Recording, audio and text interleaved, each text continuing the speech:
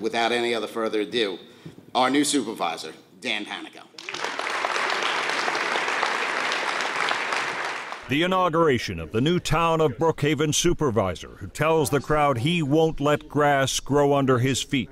One of the biggest hurdles that we hear in the community, in the business community, from the average member of the public is how long it takes to get things done in a municipality.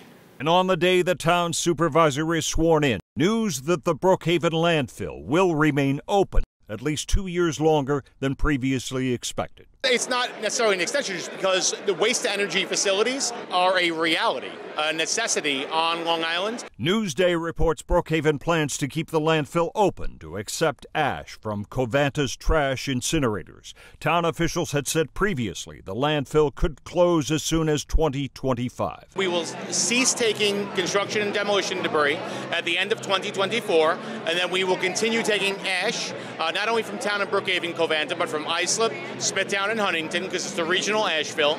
That will go through 27 and will cease probably in this first month of 28. The landfill has been cited in recent years by federal and state authorities for violations of odor and emissions control regulations. In and around North Bellport, near the landfill, some residents express little urgency concerning the eventual closing of the landfill. It's all right.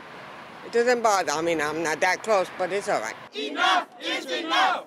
Enough is enough! But there have been protests against the landfill as state health department records show North Bellport has far higher than average levels of hospital emergency visits for asthma.